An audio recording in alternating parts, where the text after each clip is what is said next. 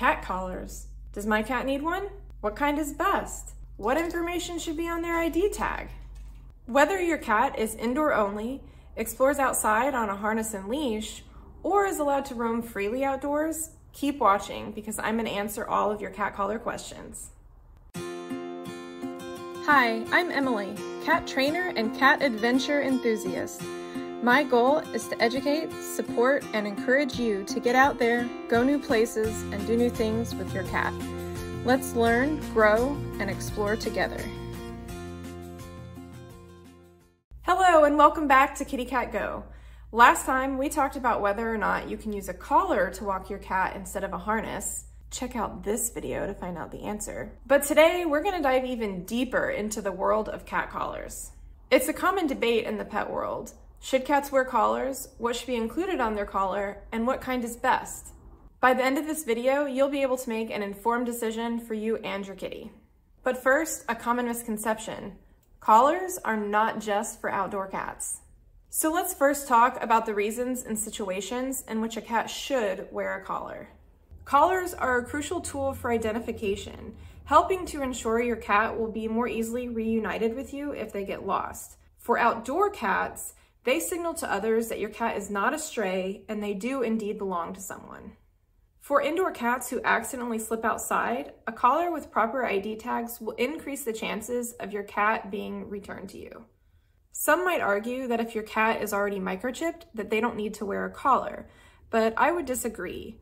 While I'm definitely a proponent of microchipping your cat, the downside to microchip is that it would require someone to catch your cat and then take them to a vet's office or animal shelter that has a chip reader to get it scanned. And the unfortunate truth is that most people won't take that step. However, if your cat has a collar, someone can easily check the tags and then get in touch with you to let you know that they found your cat. A microchip is a great additional layer of protection should your cat get lost and then slip out of their collar. So this isn't really an either-or situation, it's more of a both situation. Your cat should be microchipped, and if they're at risk of getting outdoors, they should wear a collar.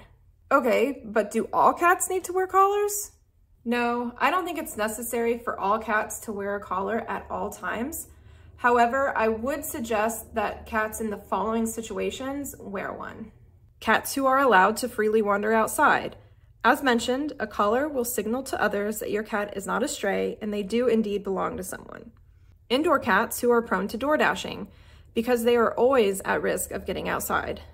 Cats who go outside for leashed walks and adventures because there is always a risk they might slip out of their harness. Cats who are experiencing a change in their environment, such as moving, traveling, going to the vet, or being cared for by a pet sitter, because the chances are higher during these times that they might get loose outside. Now, if your cat is indoor only, that doesn't mean that you shouldn't put a collar on them. You can absolutely put a collar on your cat if you want to. These situations are just the ones in which it's more strongly recommended for your cat to wear a collar. So what should you include on a cat's collar? I'm glad you asked. For identification collars, you absolutely need to include up-to-date ID tags. Your phone number will be the most vital piece of information included on these tags because it's the quickest way for someone to contact you if they find your lost cat. You can also add your cat's name, but remember your phone number is the primary focus. For indoor cats, consider adding a special note that says, "I'm lost," or "indoor cat," anything that will let someone know that your cat is indeed lost. Because free-roaming outdoor cats are fairly common, it would be easy for someone just to assume your cat is an outdoor cat. But if they happen to check the collar and see your special note, they'll immediately know your cat is lost and will hopefully reach out to you. Optional items to add your cat's collar include the rabies tag and a microchip tag.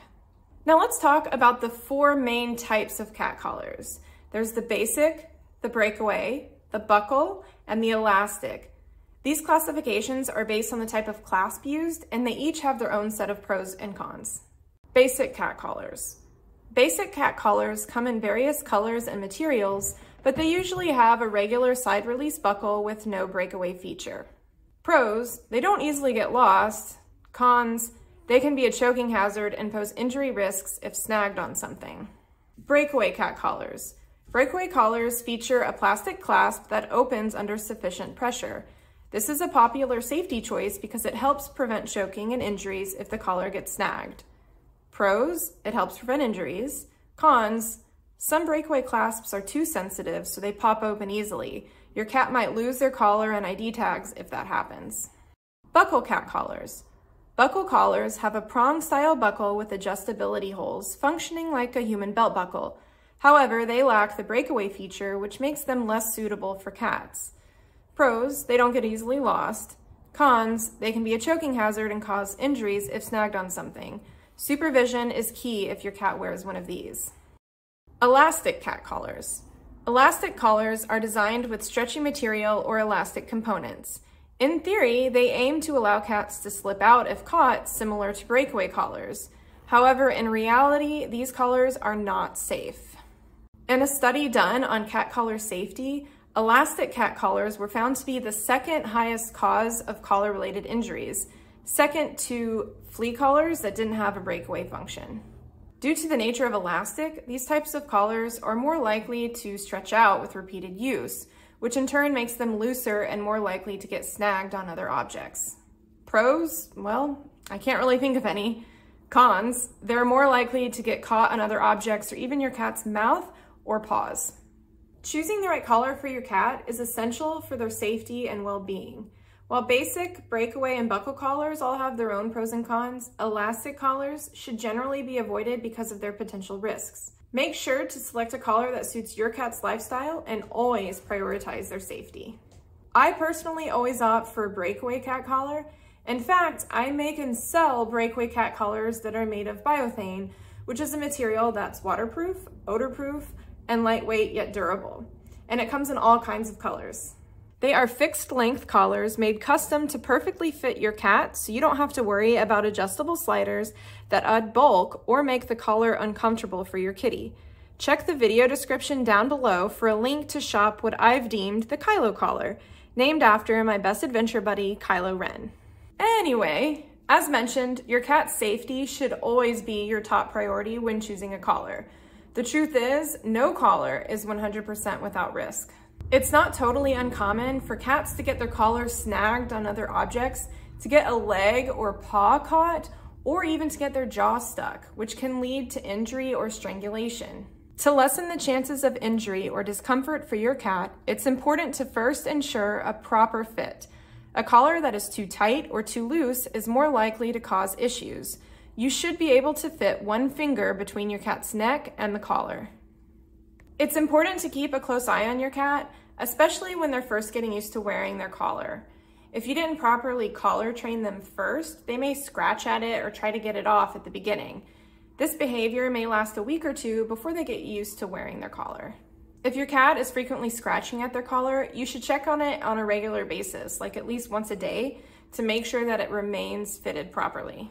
Once your cat is comfortable wearing their collar, you should still check on it a couple times a week to make sure it continues functioning properly, fits right, and that it isn't getting frayed or damaged. The bottom line is, collars are not a set it and forget it kind of thing. If you're in the market for a new cat collar, be sure to check the video description for a link to my online store where you can find my handcrafted Kylo collars. You can also find a link to a video on how to collar train your cat made by Julie Poslins from Cat School. If you found this video helpful, be sure to like and subscribe for more cat adventure content. Otherwise, stay curious, stay informed, and embark on those unforgettable journeys together. Until next time, happy adventuring.